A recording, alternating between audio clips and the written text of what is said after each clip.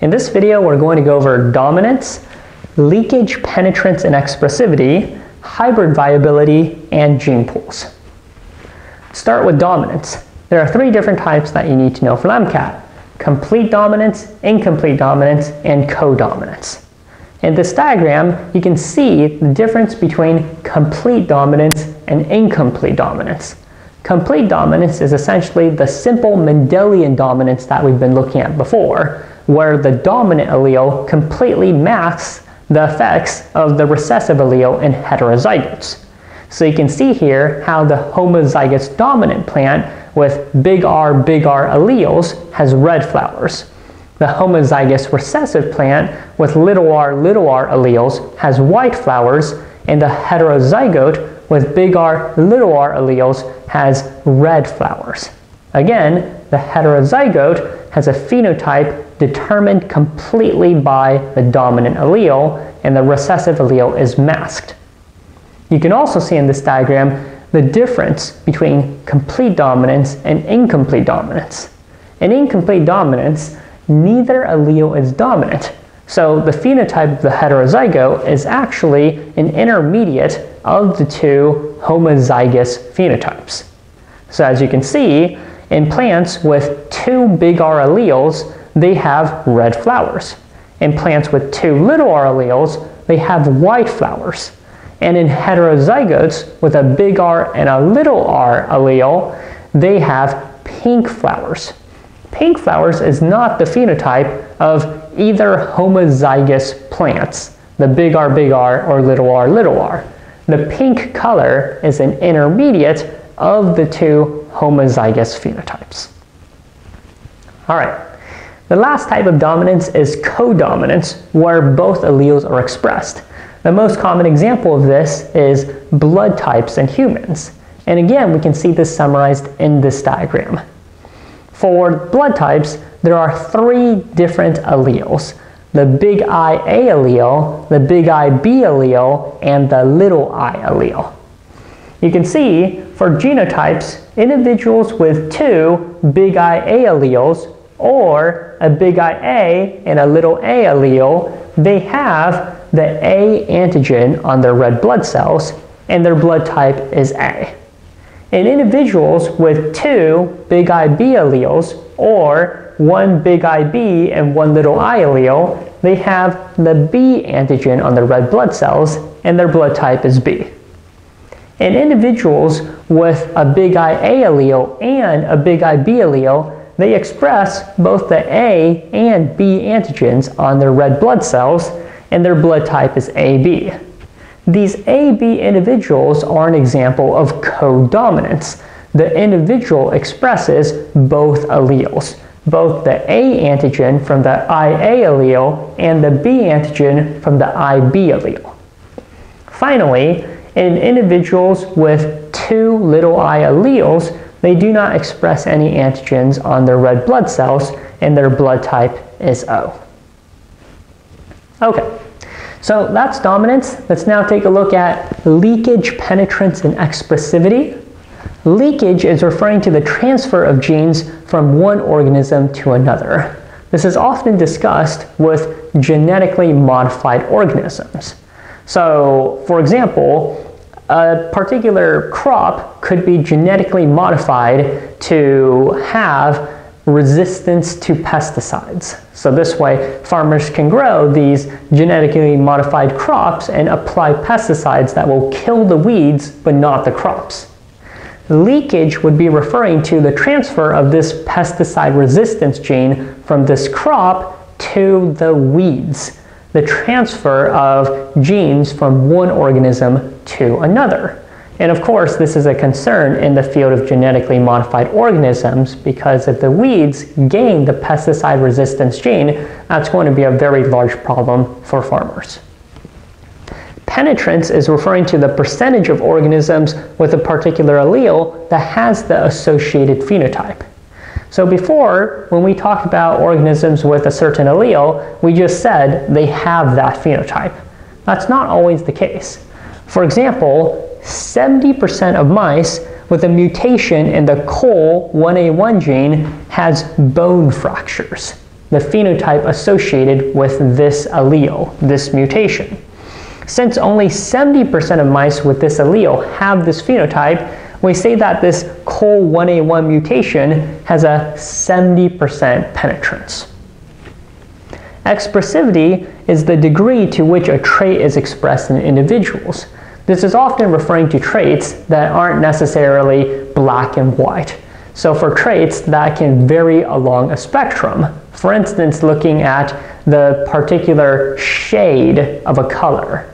And these two topics, penetrance and expressivity, can be nicely summarized in this diagram. You can see in the top row what penetrance refers to. Essentially, individuals with the allele either have the phenotype or they don't have the phenotype. In the second row, we can see how expressivity works. All of the individuals have the phenotype, but the degree to which they have the phenotype varies. So the phenotype is stronger in some individuals and weaker in other individuals. In the last row, we have a situation where both penetrance and expressivity are in play. So you can see that some individuals have the phenotype and others don't. And for the individuals with the phenotype, some have a stronger phenotype and others have a weaker phenotype. All right, so that's penetrance and expressivity. Next, we can talk about hybrid viability.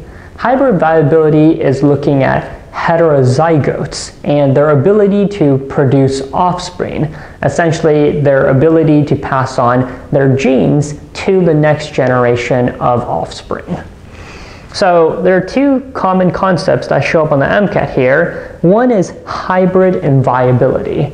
Hybrid and viability are referring to situations where the hybrids are unable to produce viable offspring. A very common example of this is looking at mules. Mules are hybrids that are produced from crosses between donkeys and horses. And mules, while they are living organisms, they can move around and can be used in farms, mules are sterile. They cannot reproduce to form offspring. Another type of hybrids is looking at heterozygote advantage. Heterozygote advantage is looking at interesting situations where heterozygotes have greater viability than homozygous dominant or homozygous recessive organisms.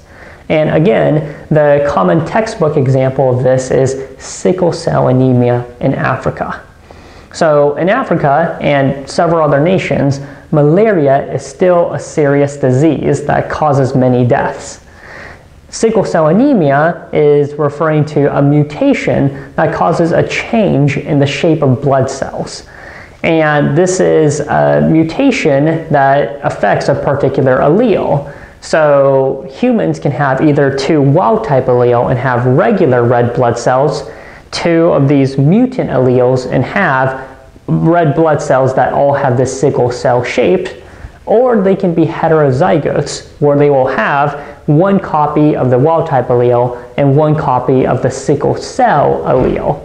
These heterozygotes have both normal red blood cells and sickle cell red blood cells. So they have essentially some of each blood type. In malaria, humans with normal red blood cells are targets for mosquitoes, and when they get malaria, they die. In individuals that have two sickle cell anemia alleles, they have sickle cell anemia, which also reduces their viability, so they also die. In heterozygotes, it's an interesting situation. They have half of their blood is normal and half of the blood is sickle celled. It turns out that with half normal blood, they're able to survive just fine.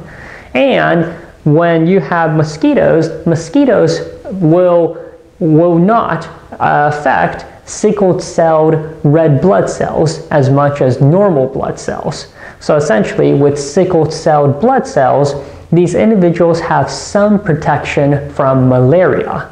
So essentially, you can see that these heterozygotes have this advantage. They don't have the full sickle cell anemia disease, and they have some protection from malaria. So this is heterozygote advantage. The last topic we're going to discuss in this video is gene pool. Gene pool is referring to all of the genes in a population, and this is a measure of biodiversity. Essentially, when you look at all the individuals in a population and you pool all their genes together, you're looking to see how much variation there is. If there's a lot of variation, then that means that population has a high genetic diversity.